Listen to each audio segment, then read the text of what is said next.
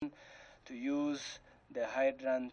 Kamiti ya kuhurana na gukumio bururi-ini EACC ni irikiririte na ria mbere ria uthuthuria wa gukumio ya mabilioni ma mbeca kambuni-ini ya Kenya Pipeline thutha wa kuhithuka kware na ungumania uheani-ini wa kandarathi itiganite kambuni-ini ino. A whopping figure of 600 million difference.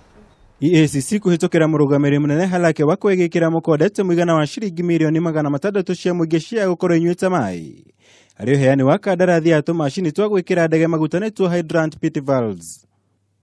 Evidence gathered indicate conspiracy by officials at the Kenya Pipelines Company to fraudulently acquire public funds through gross exaggeration of the value of the equipment. Kamiti ya uheani wa kandarathi irikanite gucagura kambuni ya Claval hari uheani wa kandarathi ino.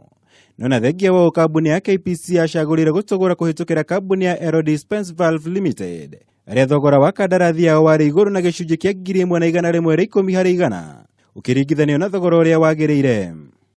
KPC paid a sum of $2,546,076.31, approximately Kenya shillings 262 million, to Aero Dispenser Valves Limited, being 40% of the value of the tender.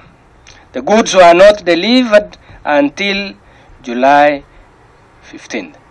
Ndegia wa kwendekithia kuhingurirwo thitango kwa maabitha nene a KPC, EACC ni kwendekithia cira ikienda kuhithukia muigana wa ciringi mirioni 200 na iria KPC yarihire kambuni ya Aerospace Valve Limited iguru ria thogora uria wakoretwo wagiriire.